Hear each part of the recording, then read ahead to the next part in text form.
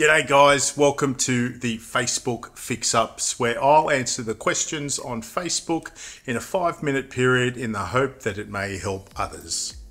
Stephen Keith asked through the week a few questions about hairspray chipping. Stephen wrote, how dry or cured does the hairspray or chipping fluid, if you like, need to be?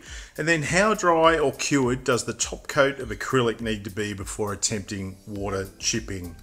So to answer Stephen's question, you don't have to wait for anything other than the hairspray or the chipping fluid that you're using to be touch dry, and then you're good to go and apply your top layer of paint.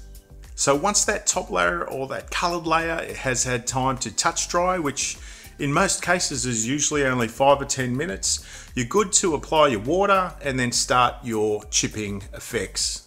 So as a general rule, the longer you leave the paint applied, the harder it becomes to chip it off the model.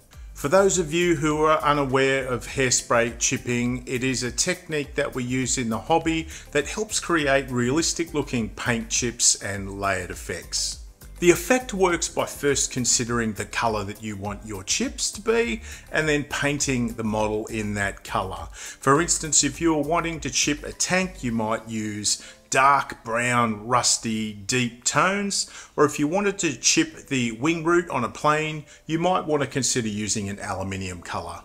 Yes, most hairsprays will do the trick, but I would recommend if you're just new to this hobby or starting out with this technique, use a dedicated chipping fluid from one of the main manufacturers in the hobby, because at least that way you know it'll work if you follow the steps. The other advantage of a dedicated chipping fluid is you can spray it through your airbrush, which will give you greater control of the application. This is not something that can be brush applied, it must be sprayed through your airbrush. I find for me, 2 coats of chipping fluid is the sweet spot. Apply your first coat, wait till that one's dry, which is usually around 10 minutes, then apply your second coat, and then you're ready for your top coat of paint to go on. But experiment with different chipping fluids because they all behave slightly differently, so you may find it works differently for you. You might be better off doing 1 coat or 3 coats. The mechanism behind this technique is we are introducing water to the surface of the model. That water will migrate through that top layer of paint, which will reactivate that chipping fluid. And when we scrub or scratch at the surface, it allows that top layer of that colored paint to break up and chip like normal natural paint would. Depending on the paint you're using will determine the working window of time you've got to apply your effects. Acrylics will give you the greatest window of working time, which is up to maybe 3 or 4 days, although that may vary depending on the chipping fluid and the paint. Whereas lacquers will give you quite a small window of time, generally speaking, which might be you'd want to sort of get at them within the day and get your effects done and dusted. So things to remember when using this technique: plan your paintwork before you start. It's really important to understand what you're trying to achieve in order to execute that properly. When applying the chipping fluid, multiple light coats is the best. Do not flood the model because that will not work. And speaking of flooding, be sure not to flood the top coat of colour because that will potentially reactivate the chipping fluid, affecting the ability to execute the technique. A couple of light misted coats, building the coverage up is always the best idea.